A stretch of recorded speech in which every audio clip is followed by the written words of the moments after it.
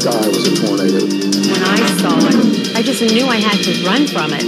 Our pastor come running through the building, yelling, "Get the kids to the basement." I remember hearing like a roaring noise. I remember things come flying in at us. The car was just swaying and moving around and being hit by stones and debris. Janie was hollering, "Mommy, Mommy," and then all at once, I couldn't hear her no more. From the Weather Channel, this is Storm Stories with meteorologist Jim Cantori.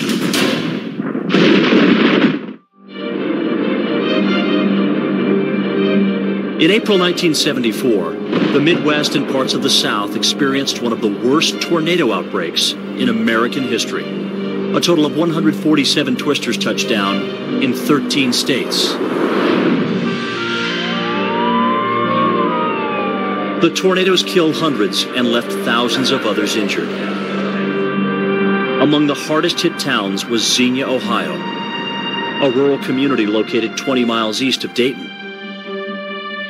There, one of the strongest twisters ever recorded touched down. It stretched a half-mile wide and registered F5 on the Fujita scale, the ranking reserved for the most destructive twisters. By the time it was all over, the town of Xenia had nearly been wiped off the map.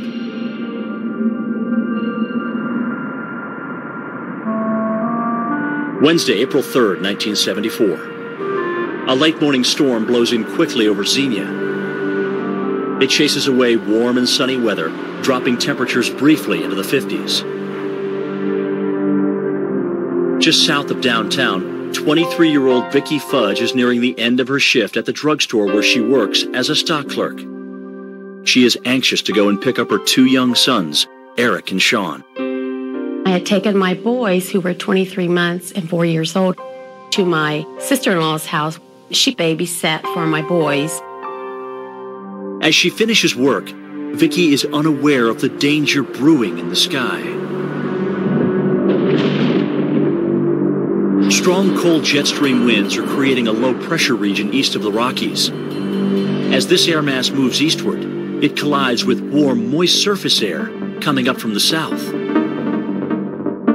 The unstable conditions face off, creating instantaneous tornadoes all the way from Illinois to Alabama and east to the Appalachians. 4:30 p.m., 5 miles southwest of Xenia. Two funnels drop from the sky. They collide, becoming a single massive tornado that stretches up to a half-mile wide. And it is heading straight for Xenia and its 25,000 residents. At the drugstore, Vicki hears there's been a tornado warning. She assumes it's just a false alarm. We received a phone call that there was a tornado headed towards Xenia.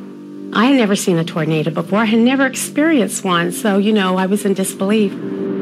Shortly after 4:30, Vicki leaves work and begins the 4-mile drive to get her boys. Almost instantly, she spots the giant twister in the distance.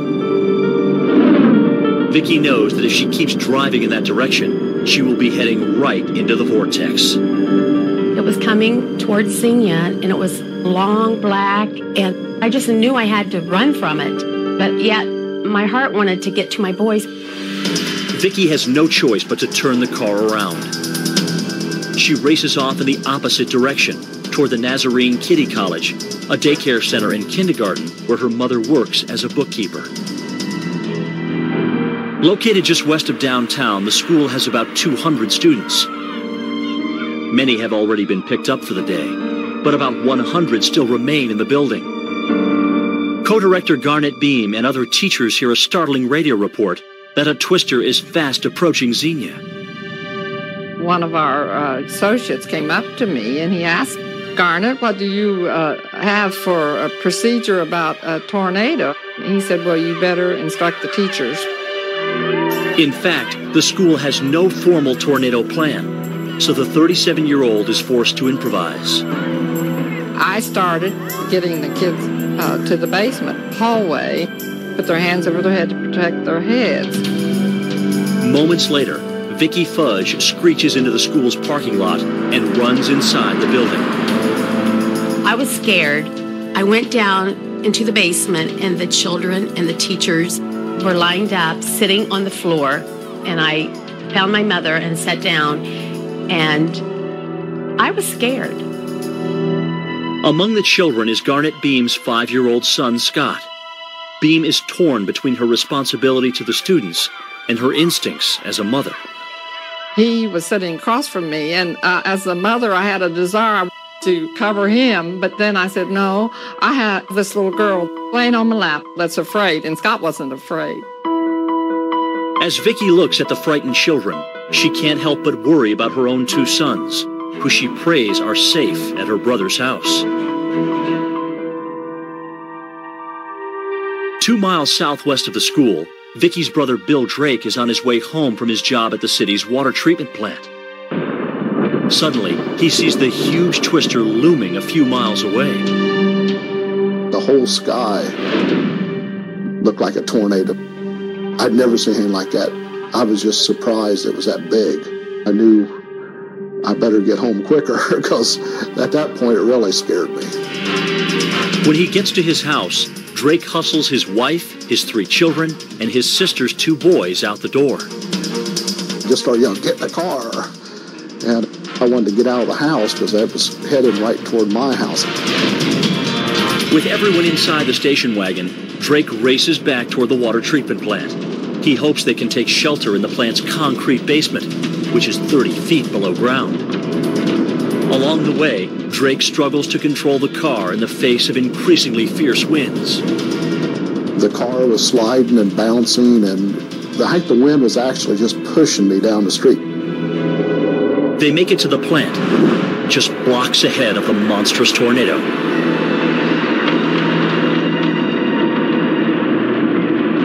The twister dodges the plant, but continues jogging northeast, right for the Nazarene Kitty College.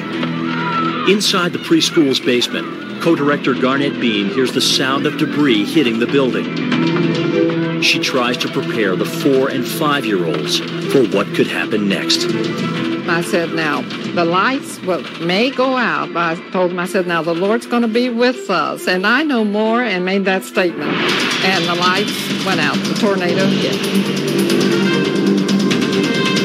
The twister slams directly into the school and peels back the roof. Teachers try to calm the screaming children as their building disintegrates 1 floor above. We heard breaking of glass. We could hear the tumbling of the cement blocks. We could hear the wind picking up. We could hear the tornado coming over top of us. And then the light fixture fell down from the ceiling. And then, just as quickly as it started, everything comes to an abrupt stop. The ravaging tornado has moved on. Vicky and the others emerge from the basement to see what's left of the building. We opened the doors to go upstairs, and when I opened the doors, there was nothing but sky. And it was just disbelief. We saw the sky, that the whole roof and so much of it was gone. And the nightmare is not over. Just before 5 p.m., the F5 twister heads straight for downtown Xenia. 22-year-old Anna Matthews and her 2 daughters, 5-year-old Janie and 6-month-old Melissa, are at a popular downtown hangout, the A&W Drive-In. As Anna places their orders, she has no idea that a tornado is barreling straight toward them. I don't even think we got the food yet. And the wind kind of picked up a little bit heavier. And it got cloudy.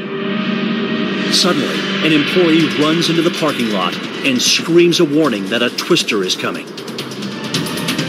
I just remember them coming out, running out and telling everybody to come in and take cover. There was a tornado, and I didn't know what a tornado was. I never heard of a tornado. Though the drive-in's flimsy walls will provide little protection, it's the safest place for patrons to hide. Anna and her 2 kids seek shelter under a table next to an employee named Dorothy Rolland. Rollin moves closer to help shield 5-year-old Janie. She was covering up Janie, and then all at once, it hit. The building collapsed on all of us. I felt helpless and scared, and nothing I could do. There was nothing I could do. Felt like the world was coming to an end, really.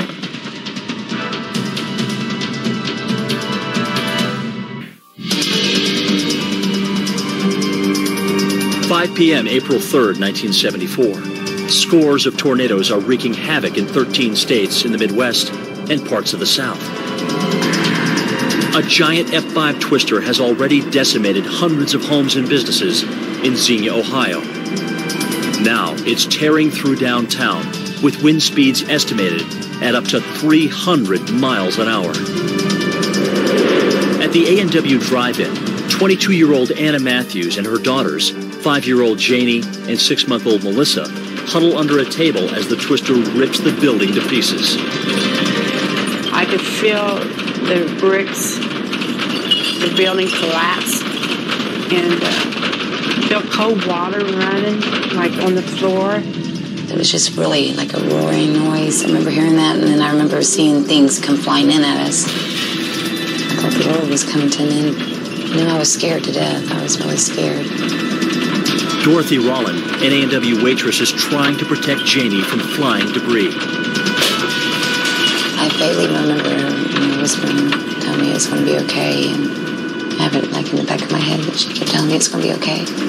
In spite of the comforting words, the child screams for her mother. Janie was hollering, Mommy, Mommy, and then all at once, I couldn't hear her no more. The roaring winds drown out her cries for help. Debris sails through the building as the walls come apart. Then, suddenly, everything becomes quiet. The tornado has moved on. It didn't seem like it lasted long at all. It happened so fast. After being on the ground for 39 minutes, the powerful twister finally dissipates. The tornado leaves behind tremendous damage. The A&W Drive-In has been reduced to a pile of rubble. Anna Matthews and her 2 daughters have survived, but they can't move beneath the mass of debris. I thought we was going to die. Just didn't think, we was going to get out of there. Just then, the mother hears voices a few yards away. Rescue workers have arrived and are digging for survivors.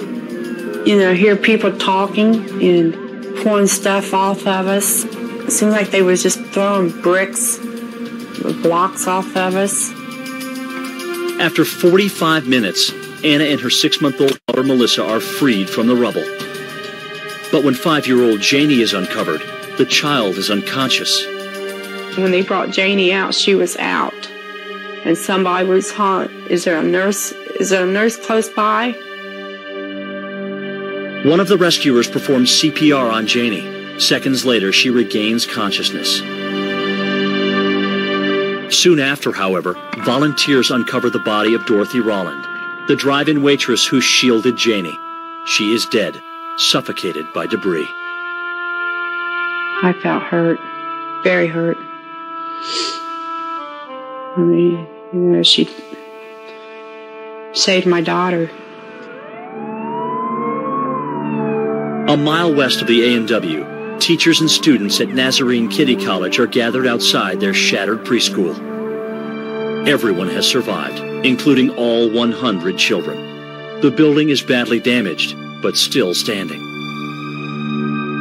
Until parents can get there to find their children, co-director Garnet Beam watches over the students, including her 5-year-old son, Scott. I think I was just so thankful that we were all still alive and that we had not perished in the tornado. Vicki Fudge and her mother, a school employee, were also among those who had taken shelter in the school's basement. Before the tornado struck, Vicki had been en route to pick up her 2 young sons at her brother Bill's house. Now she is desperate to find out what happened to Eric and Sean. I thought to myself, I have to get to a phone. There was no phone to go to. There was nothing there was just total destruction. And that is when I thought, I have to walk and find my boys. Since many of the roads are impassable, Vicki and her mother make the 2-mile journey to her brother's house on foot. Along the way, they see the trail of destruction the tornado has left in its wake. An hour later, they finally reach Bill's neighborhood. The devastation is worse than anything they have ever seen. There wasn't a street. The houses were completely gone. It was just nothing but just piles of rubble. It was very bad. It was something that I never want to see again. But when Vicki sees her brother's street, she is relieved to find that the twister has left many houses still standing, including her brother's. After finding no one home, Vicki speaks with a neighbor who says she saw Bill and his wife drive off with a car full of kids. I said, when? What time was it? And she said, it was probably about 5 minutes before the tornado hit. As it turns out, her brother and his family, as well as Vicki's 2 sons, have survived the tornado. They took shelter inside a concrete basement at the wastewater treatment plant where Bill works. Now, Drake leaves his family safely at the plant and heads into town to find Vicki. She didn't know what had happened to us. The neighbors had seen us leave, and so they had no idea where we were. At the Nazarene Kitty College, frantic parents are just arriving to find their kids. They were all crying when they would see that we were all okay. Because when they would come up on our building, they felt like we had been killed because it looked demolished. But their reunions are cut short by more frightening news. We needed to all stay down in the basement because they hear that there were other tornadoes sighted. And I can remember dreading to think, we're going to get hit again, and are we going to make it?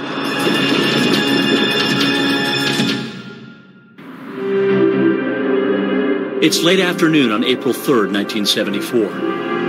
An F5 tornado has nearly flattened Xenia, Ohio. Rescuers have started digging for people trapped beneath rubble. Other survivors wander the streets in a daze. And the danger isn't over yet. Around 5:30 p.m., a second tornado warning is issued. Terrified residents scramble for cover. At the Nazarene Kitty College, everyone rushes back into the basement, which has sustained only minor damage. I had a lot more fear when we were anticipating this tornado coming back. I was terrified. After attempting to find her 2 sons, Sean and Eric, who were with her brother during the tornado, Vicki Fudge and her mother return and join the others in the basement. My mom and we were there for quite a few hours, and I had no idea where my boys were. Luckily, a second tornado never touches down. At 10 p.m., an all clear is issued. The danger is finally over. Vicki's brother Bill Drake arrives at the school with more good news. I first told Vicki that her boys were okay, everybody was okay, and they were at the plant. Vicki and my mom, they were really emotional. At 11 p.m., Vicki, 23-month-old Eric, and 4-year-old Sean are reunited. I felt so happy and just gave him lots of hugs and kisses. The next day, the scope of the disaster was revealed. 32 people were killed by the tornado. One of the victims was A&W employee Dorothy Rolland. During the twister, she used her body to shield 5-year-old Janie. I consider her my hero. Because, if it wasn't for her, I may not have been here. All told, 2,000 homes and businesses were destroyed in Xenia. Total damage came to more than $75 million. It would take years to rebuild the town. Even now, 3 decades later, eyewitnesses still talk about the twister that transformed their lives and their hometown. Xenia, like before the tornado, it was a nice, cozy little town. But Tornado changed that. Anytime there's a tornado warning, we definitely heed the warning. Before 1974, never paid any attention to it. But now I really watch to see where it is. What made the 1974 Xenia tornado stand out from other F5s? The answer when Storm Stories returns. So what made the 1974 Xenia tornado stand out from other F5s? Although the twister that struck Xenia was classified as an F5, experts say the destruction was so devastating, it's one of the few times they were tempted to assign an F6 rating. There has never been an F6 tornado. As a rule, F5 tornadoes are rare. They account for less than 0.1% of the twisters that touch down in the United States. During the 1974 super outbreak, the Xenia tornado was one of 6 F5s recorded in a single day. For Storm Stories, I'm meteorologist Jim Cantori. Your local forecast is next. This is the worst storm in the history of the